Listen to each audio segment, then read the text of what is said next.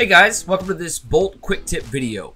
My name is John, otherwise known as Megahertz, and today I'm going to show you a simple way to change the color of a game object over time using a function known as a lerp. Lerp stands for linear interpolation, and it essentially means that it will change an object from one thing to the next over time. You can use a lerp function in several different ways using C#. For example, you could lerp something's position, you could lerp the intensity of light. My hair has lerped right off the top of my head thanks to male pattern baldness. Today though, we're going to look at a lerp function to change the alpha on a game's object sprite using Bolt visual scripting. Let's begin.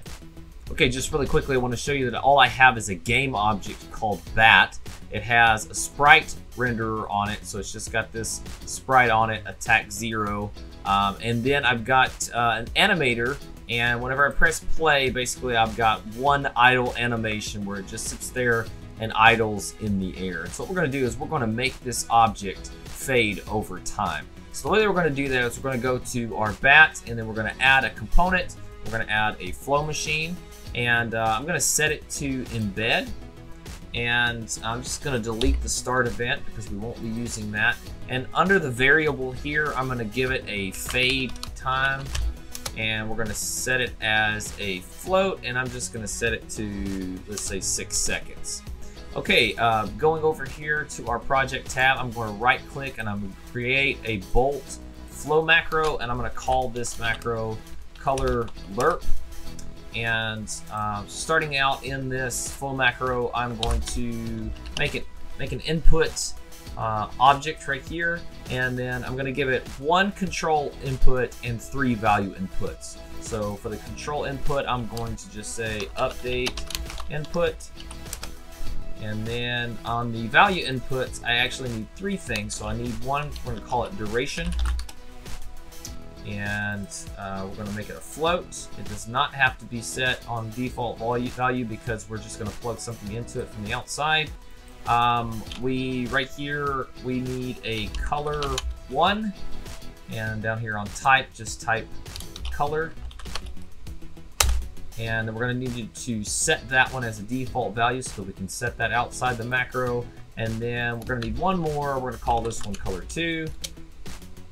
And we're going to set that also as a color. So just type in color, hit enter, give it a default value. Then right here, we're going to make a timer. So type in timer. From the update input, we're going to take it right down here to toggle. The duration is going to get plugged in right here. I'm going to drag this down just a little bit. From tick, I'm going to bring it right up here to Color Lerp. As soon as that's done, we need A, B, and T. So make sure that you have clamped on that. And then from our elapsed tab right here, we're going to run that right up into the T. The color 1 is going to go to the A, color 2 is going to go to the B, and then right after that, since we're updating a sprite, we are going to type sprite render and then set color. And then from that, we're going to run the color of the lerp into the sprite renderer. And then just for good measure, to ensure that we can use this in, let's say, like a chain of commands here, we're going to make an output. And then from that output, I'm just going to type in a flow output. And we're just going to run this right there. Okay, going back to our bat, we are going to drag our color lerp on the outside here. And basically for this bat, I'm just going to leave this first color as white and fully transparent because I don't want to change the color as I start. But what I'm going to do is I'm just going to drag the alpha down on color 2. And just because I want it to wait just a minute before it starts doing it, I'm going to set this update as a coroutine. And then I'm going to add a unit, and I'm going to type in wait. So as soon as that's finished, we're just going to make a wait for seconds. And I'm going to make it wait for 2 seconds before it goes. By the way, if you ever use an update event or any kind of trigger event, and you have a wait delay timer in there, it has to be set as a coroutine or it will not work. So the next thing I'm going to do is I'm just going to run that right here, and then we should press play. It should wait 2 seconds before it starts to change the alpha, and then it should fade out. So let's see if that works. Oops.